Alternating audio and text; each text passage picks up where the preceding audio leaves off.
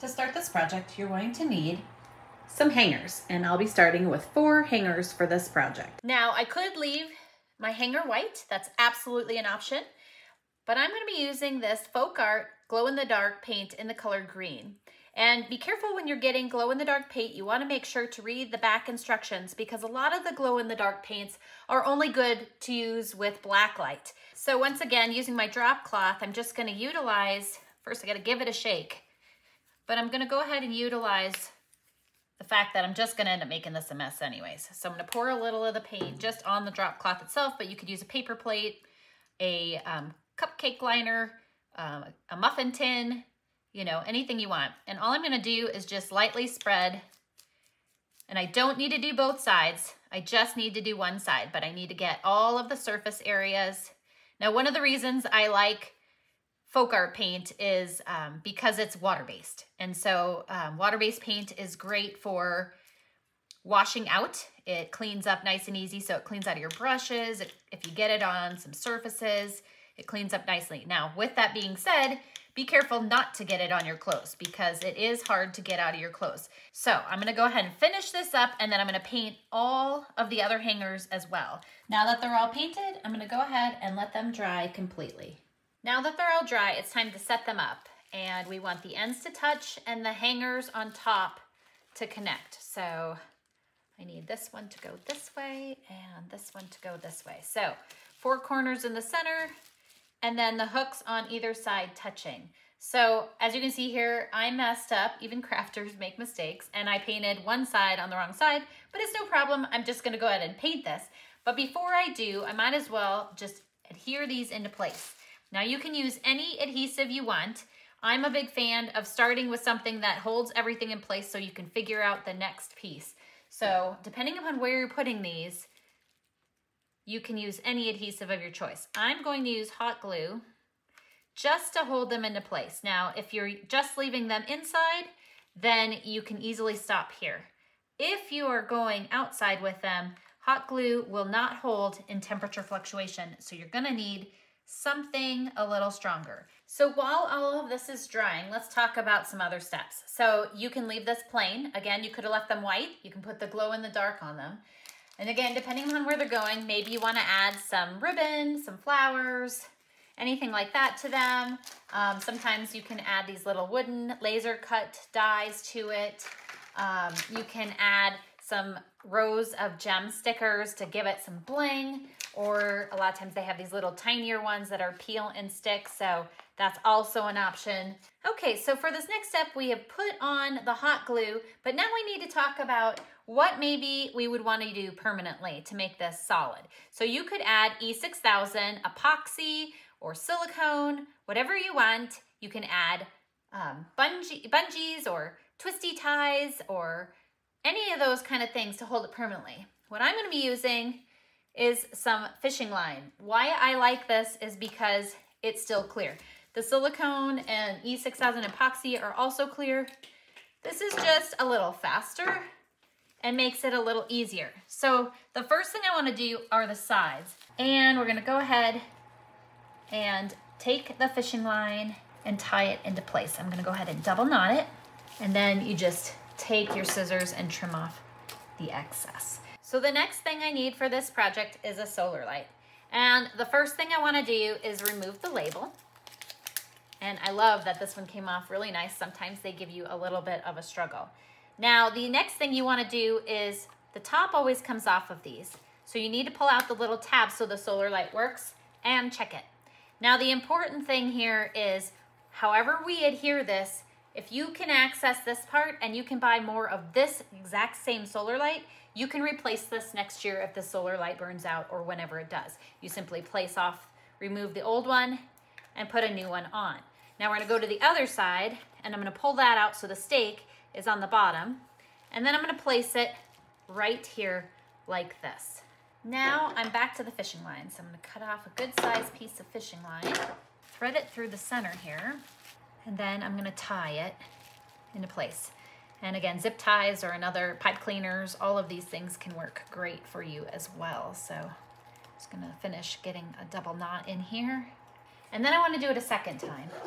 So I'm gonna pull off some more, and this time I'm going through the top up here. So I'm going through these big pieces right here on top, and then I'm gonna utilize this little indent right here on the solar light.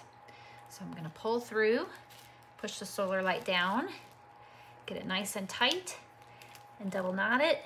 So now my solar light's pretty secure, but I could also slide it in and out to replace it. So now the last thing we need to do is decide how to hang it. So I can hang it from a corner if you want it to go diagonally, or I can hang fish line between the center, which is what I'm gonna do. So I'm gonna pull the fish line out and give it a good long cut. And then up here on the corner, I'm gonna go in here and I'm gonna tie a double knot, and I'm gonna slide it all the way up to the end. So, and then I'm gonna pull across to the other side, and I'm gonna loop around here to the top corner. I wanna make sure it's good and tight. So I pulled it all the way here, and then I'm holding it with my finger, and then I'm looping it through again to get that second knot in here. So this one's done. So let's go hang it outside. So outside we have this plain brick walkway. So I've hung a command hook right here on the brick. And now I'm gonna hang my butterfly onto the hook. And I hope this inspires you to make a glow-in-the-dark solar light butterfly out of hangers of your own. To start this project, you're going to need white hangers. There are a lot of variations, but today we're going to be using 8 white hangers to get us started.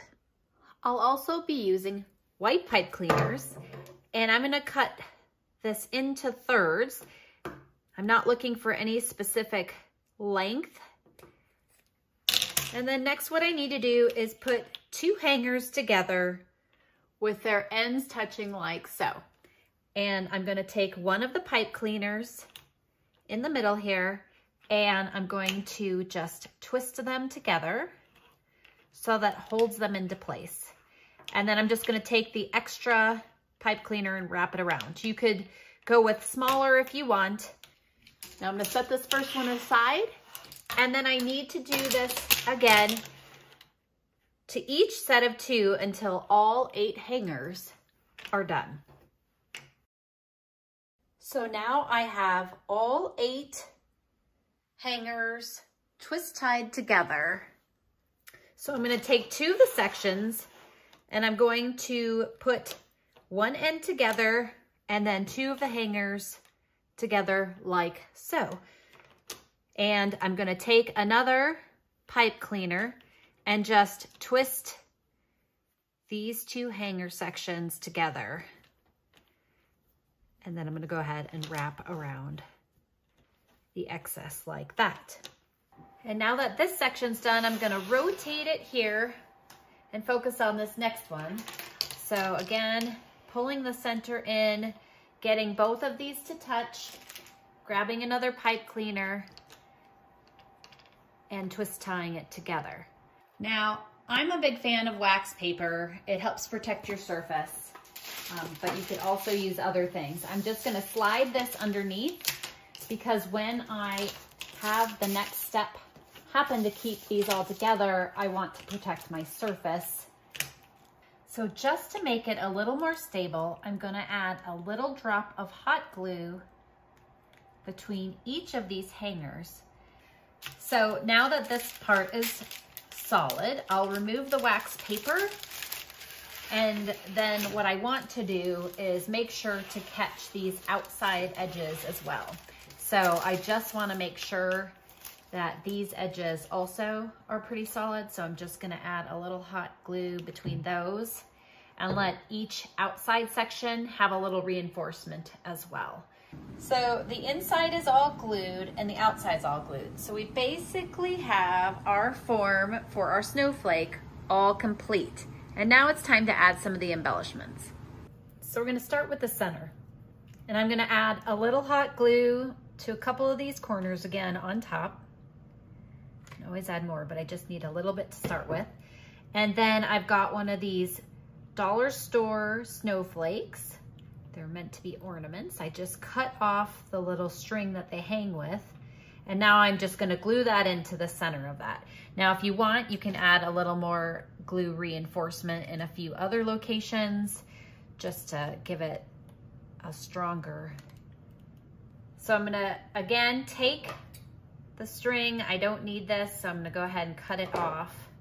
And I'll do that to all of them. And then what I'm just gonna do is I'm gonna add a little hot glue to that pipe cleaner and stick this on the pipe cleaner. And lastly, I'm gonna focus on these other pipe cleaners. Now, again, if you don't like the pipe cleaners, you don't have to use those. You could hot glue all along here or use a different glue of your choice. But I have these mini snowflakes and I'm just gonna add a little hot glue to the pipe cleaner. And then I'm gonna stick the little snowflake onto that.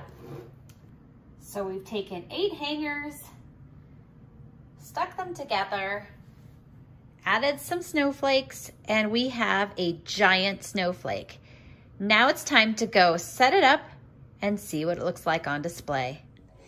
Here it is on our mantle, all ready for the winter season. The great thing about a project like this is that you can keep it up for all winter long versus just 1 month for a holiday.